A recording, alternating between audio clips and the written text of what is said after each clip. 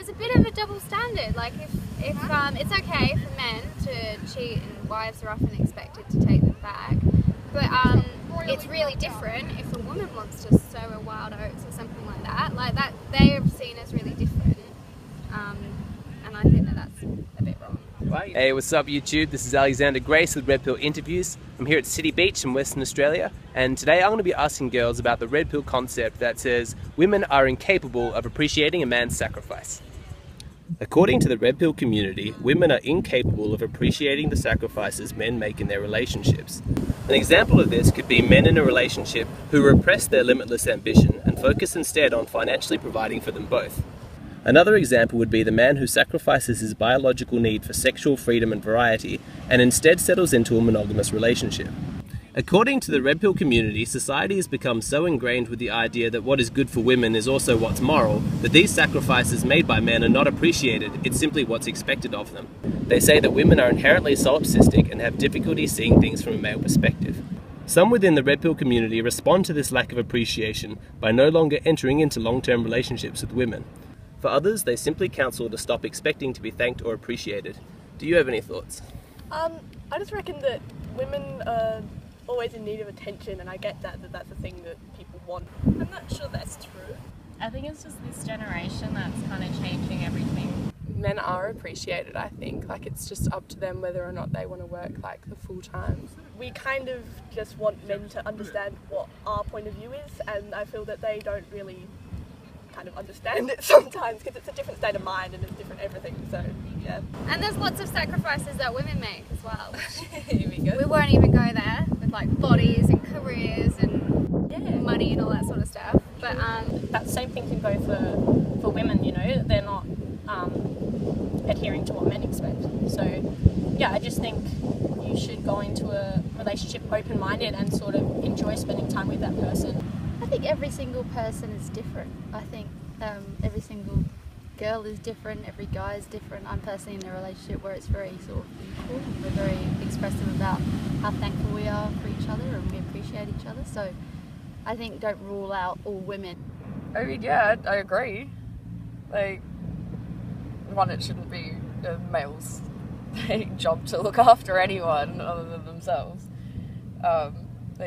They shouldn't financially be looking after their girlfriend. I think that's really dumb. But yeah, that makes a lot of sense. Like, I feel like people, totally don't appreciate the fact that apparently it's just normal to do all of that. Do you think it's true that women have difficulty seeing things from a male perspective? Yeah, sometimes. Men say that women overanalyze things, and like, to be honest, we do overanalyze. As much as men have difficulties seeing things from a woman's perspective, I think. Yeah, definitely, because it's obvious we're way more in touch with our kind of feelings and we want to talk about our feelings all the time, whereas guys are sometimes happy to just sort of write it out. I mean, yeah, it kind of is hard to see something from a perspective that you're never actually going to have, but I mean, you should be able to somewhat understand it, but I feel like a lot of people don't. No, I don't think that there's, like, I don't have difficulty looking at things from, like, male perspective. Like, I've got a lot of close guy friends, and you just know what they are thinking all the time. It's so easy to read boys, like. If a man does trade in his ambition so he can provide for a wife and family, do you think that is seen as a sacrifice that should be appreciated, or just what he's expected to do? I definitely think it should be appreciated, but I feel like a lot of people just expect it. No, it's definitely something that should be appreciated, for sure. Definitely, like, having, like, them go to work and stuff and not being able to spend as much time with their kids and stuff, obviously that's like a big thing. My personal view is I don't expect that. I think it should be appreciated, like, just like anything we do. if he's stuck in a 9-to-5 job that he hates because his wife's on maternity leave, you gotta feel for him. Yeah, it's definitely something that should be appreciated.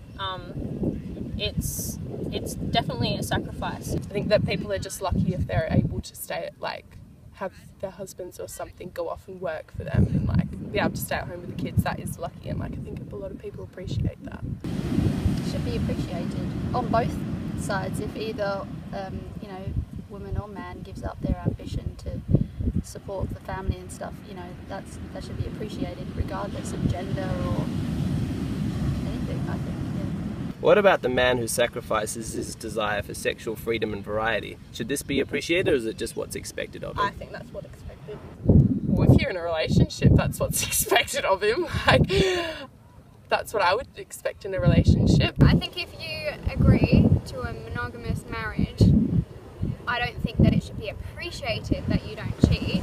But if you, because that's what you signed up for. Yeah, I feel like we've all evolved sort of the same, and I think guys in this day and age don't really want it. They're not really keen to impregnate women as soon as they can. I think, yeah, in the caveman ages, yeah, but I think we've like grown together. If you genuinely care deep enough about that person and you want to be with them seriously, then you wouldn't even be thinking about being with someone else. I guess it's his choice. It's love. I don't know, it's not a sacrifice. If you're going into a relationship, then you're kind of committing to that. Like, if you want variety and to be able to do whatever you want, then maybe don't get into a committed relationship. Like, it seems pretty straightforward. At a society level, do you think women adequately appreciate the sacrifices men make to accommodate women? Yeah, I mean, I guess. I mean, I would. I don't know about any other women, but I would appreciate it. Probably not. No. Well, I don't think anyone should be making sacrifices to accommodate anyone. Not all the time, no. I think there's a lot of women out there that maybe become complacent with how their relationship is. I think sometimes we do. In certain aspects, I reckon we do, but it's not all the time. You don't expect to get a medal for every single little sacrifice that you do. Women don't appreciate what they have sometimes, I guess, because they're sort of always pushing for something more. Yes. I don't know how many sacrifices do they make though. I feel like it's a equal sort of a, I think women sacrifice things to be with men, men sacrifice things to be with women. And I think it's appreciated. Do you personally feel that you appreciate the sacrifices a man makes to be in a relationship with you? Yeah, I do. Yeah. Yeah, I do. I mean, it's been a while, but yeah. Depending on his situation, I guess, and how he treats me. I do, but I'm also one of those people that in the past as well haven't realised that until later. Yes. I don't like this word sacrifice though. Why does it have to be a sacrifice? Why does he not just want to be in a relationship and she wants to be in a relationship, you know? I don't think I've ever been in a relationship with someone who's had to make sacrifices. It's like, well, if you get to that point where you're like, oh shit, this isn't working out, like, someone's gonna have to make sacrifices. It's like, well, is it worth changing who you are as a person to be with someone? Probably not. You probably just don't work. That's part of a relationship. That's why you would get into a relationship in the first place. So if you're not wanting to make sacrifices for each other, then you need to think about what you're doing. Yeah.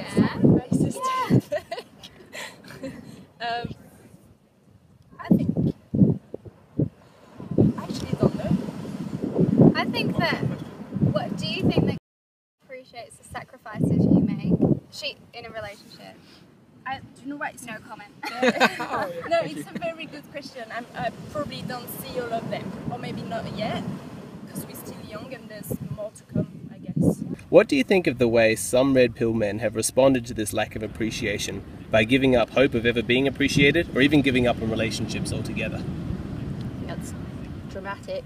I reckon it's a bit, I want to say over dramatic, but I don't mean it in that kind of sense.